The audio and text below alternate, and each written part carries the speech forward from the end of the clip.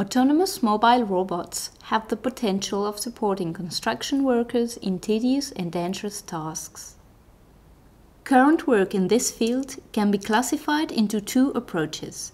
The first one is inspired by the behaviors of eusocial insects like ants and aims at building approximate structures in a scalable way through Stigmergy. The second one focuses on constructing precise structures according to a predefined plan. Our work aims at a synthesis of these two approaches.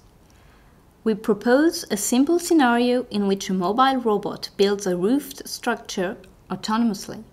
It is composed of two walls and a roof made of polystyrene blocks of different sizes, small and medium blocks for the walls, large blocks for the roof. Our construction robot is equipped with a magnetic gripper featuring 3 degrees of freedom, yaw elevation and tilt. These provide a large operating space for the robot. The gripper senses the blocks with the help of 2 arrays of infrared distance sensors. The robot scans the medium block over its whole length using its infrared sensors. It then carries the block to the construction site and releases it at a predefined position. The robot fetches the small block by centering itself using its array of sensors, which is wider than the block. It then grasps the block with a switchable magnet.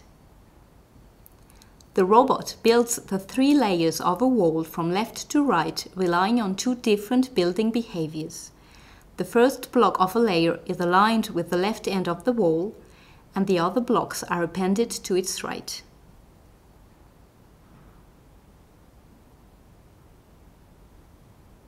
The large roof blocks are fetched and carried using the same approach as for the medium-sized blocks. The robot places the roof blocks by aligning itself with the walls using the infrared sensors around its base. Even though individual building steps are working, the overall success rate is low since error handling is yet to be implemented. This structure was therefore built in multiple single runs. This experiment shows a robot with a workspace larger than itself. This opens the way to new construction techniques using autonomous mobile robots.